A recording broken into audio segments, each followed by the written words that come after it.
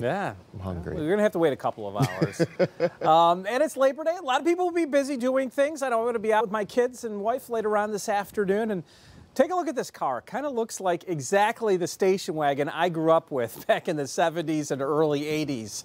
Family loading in the wagon, right? Warm front, few showers and thunderstorms, though, will be in the picture for today.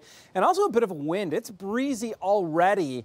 I think at times it could be windy, so the picnic, the napkins, they might get blown away from the table.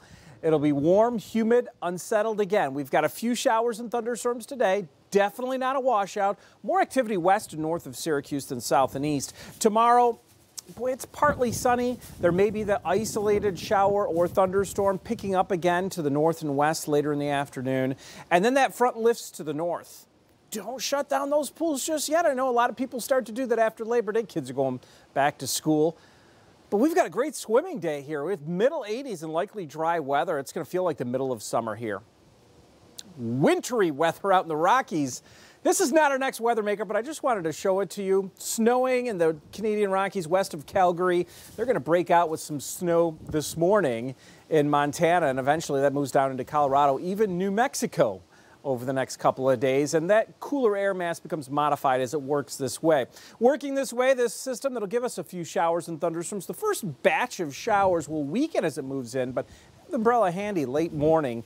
Anywhere Syracuse north and west, this is the line weakening just a little bit, but there'll be another line of showers and thunderstorms scattered as we get towards the late afternoon and evening, right around here, so towards the PM commute.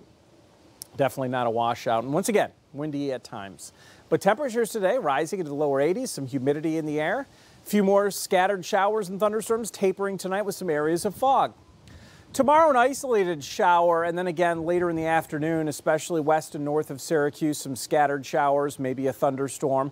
Then that front lifts to the north as a warm front. There's that warm, dry air for Wednesday. So your forecast for today up to 83, few showers and storms, seen with tomorrow some partial sunshine, humid.